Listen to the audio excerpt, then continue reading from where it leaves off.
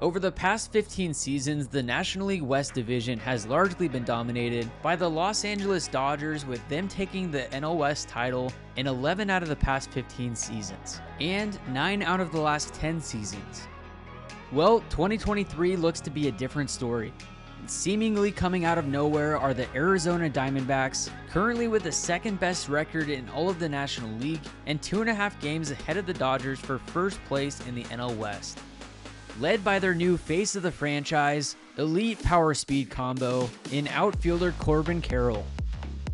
After signing a contract extension this offseason, in the first 2.5 months of the season, he cemented himself as the frontrunner for the National League Rookie of the Year and has firmly placed himself in the MVP race after batting .311 with 14 home runs, 19 stolen bases, an OPS of 993, which is an OPS plus of 170, meaning essentially with his bat, he's been 70% better than the average major league hitter. And that OPS plus is second in all of baseball, only behind Aaron Judge. And his Fangraphs wins above replacement of 3.4 is also second in baseball, behind only Ronald Acuna Jr. These stats are in 65 games played so far in 2023. As of right now, he's on pace for 33 home runs and 45 stolen bases. He has some sneaky pop as he's just 5'10", 165 pounds, and he's hitting home runs like the best of them. In the air to right field. Corbin Carroll, it's gone. And it hasn't just been with his bat in which he's produced for the Diamondbacks, as he's also shown some elite defensive ability. And oh, by the way, he's just 22 years old. So let's get into how Corbin got to this point. But before we do, make sure to like and subscribe if you like videos like this or are a fan of baseball. Corbin was born and raised in Seattle, Washington, where he attended Lakeside High School. He says that he was a multiple sport athlete until his sophomore year, in which then he decided to go baseball full-time. And as a senior in 2019, in high school, he hit .540 and had a ridiculous 1.859 OPS. He played on the USA 18U national team, as well as attending the Perfect Game showcases for a few years. And he was a very highly ranked prospect in high school, being ranked 6th overall nationally, the number 2 outfielder, and the best overall player in Washington State. And he would take home the MVP award from the Perfect Game Showcase game. I mean, it's just amazing. I mean, just being at this game was a childhood dream, and to win it, it's unbelievable. He would commit to playing college baseball at UCLA, but being drafted in the first round would change his mind. 16th selection of the 2019 MLB Draft, the Arizona Diamondbacks select Corbin Carroll, an outfielder from Lakeside High School in Seattle, Washington. There's so many comps on this kid. 5'11", 170 pounds. Let the Brett Gardner comparison start. Corbin Carroll, a high school kid from the state of Washington, 5'11", 160 pounds. What great hit ability this kid has. As Billy Ripken says, he can really hit. Defensively, the scouts say this kid was one of the better defensive kids in the draft. He's a quick twitch athlete, well above average runner, exceptional hit too. There's power in that body too. As you can hear, he was drawing comps to guys like Brett Gardner, Jacoby Ellsbury, Andrew Benintendi, and Tommy La Stella. Well, he's turned out to be a bit more than that. Do you hear a lot about the size, 5'11", 170? Do people make too much of that? Do you hear a lot about that a lot? I mean, I kept hearing like 5'9", 165, 160, so I'll take that any day. But no, that's more realistic of what I actually am. In 2019, he would split time between rookie ball and low A, batting .299 with 2 home runs, 20 RBIs, 18 stolen bases, and an OPS of .896 over 42 games. The minor league season was canceled in 2020, so he would spend all of that year at the alternate training site with the rest of the Diamondbacks' top prospects. For the 2021 season, he would start with the Hillsboro Hops in High A.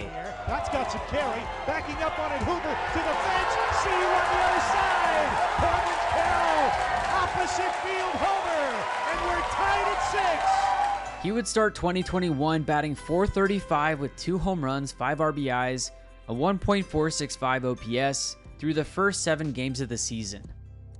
Unfortunately, on that second home run he hit, he would end up blowing out his right shoulder on the follow-through. This is very similar to the injury that Fernando Tatis Jr. had suffered on his follow-through, as both of them had a one-handed follow-through. For Carroll, this would end his 2021 season, as he would undergo surgery to repair tears in the labrum and posterior capsule of his right non-throwing shoulder. For a young prospect in the minor leagues that was tearing it up, this could be quite the blow mentally. However, he took full advantage of his recovery time. With him recovering down in Arizona, the Diamondbacks gave him the opportunity to attend the Diamondback games in 2021, sitting alongside their advanced scouting director. Corbin would go on to say that this exposure he had to watching big league games and realizing that big league players aren't perfect would play big dividends for when he got called to the show. And well, the Diamondbacks were far from perfect in 2021, as they would lose 110 games. Corbin would head into the 2022 season at full health, ready to build off of that momentum he had before his injury in 2021. Just viewing these, weird years as challenges and as opportunities to grow. That last season, per se, I got some super valuable development at our alternate camp. This last year, turned this shoulder injury into some pretty cool other experiences that I really think are going to benefit me down the line. Carroll would dominate in Double-A, batting .313 with a 1.073 OPS, 16 home runs, and 20 stolen bases over 58 games. As Carroll.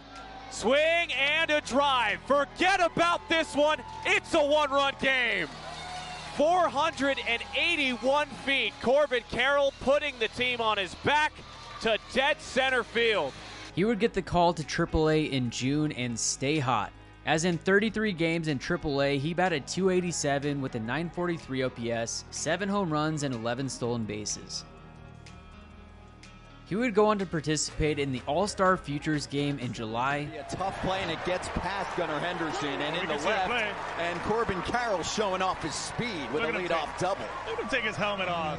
And then on August 28th, he would get the call. Hey.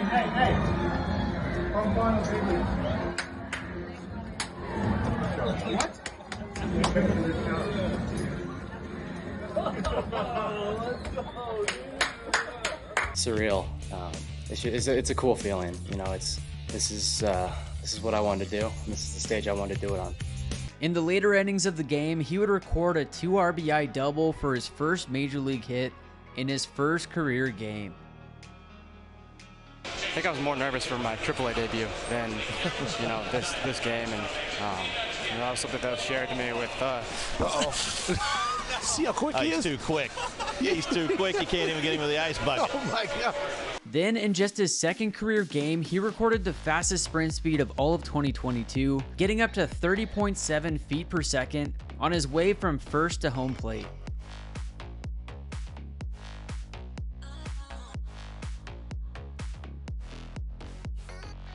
On September 7th came his first career home run. Corbin Carroll gets one in the gear. This is hit well to center field. A Zokar at the wall, and it's gone. There's number one for Corbin Carroll. They go. In his first exposure to the big leagues, he would play in 32 games, batting .260 with 4 home runs, 14 RBIs, 2 stolen bases, and an .830 OPS. After just 32 games played, the Diamondbacks had seen enough. During the 2023 spring training, the Diamondbacks would sign Corbin to an 8-year, $111 million contract extension, with a club option for that 9th year, which could take it to $134 million. Just a day of a lot of gratitude for me. Gratitude to this front office, gratitude to this ownership group, gratitude to parents, friends, teammates, all of our staff here, medical, going through that whole rehab process with them. Strength staff getting me right there. The cooks feeding me every day. Everyone. To be in this position, I feel so much gratitude, and also the trust that's been given to me. I really appreciate it, and that's just something I want to live up to every single day. And I don't think that involves anything other than just being myself. That now brings us into 2023, where he is tearing it up. He is playing every bit like an MVP. He's in elite percentile rankings in a majority of these categories. He's driving the ball to all parts of the field with power and authority. And with the All-Star game being in his hometown of Seattle this year, It'll be a perfect fit for him to make his first All-Star appearance in front of his friends and family. Our pregame there it is. There it is. This is a victory vest. How does it feel, Corbin? Feels good. I think that's my first walk-off ever. How does it feel to be mobbed and carried off the field like that? Pretty good. Let's make it happen again. Thank you for watching, and make sure to look out for Corbin and the Diamondbacks the rest of this year, and let me know your thoughts on his play and who I should make a player profile on next. All right, guys, goodbyes only. Don't forget it. Stop it.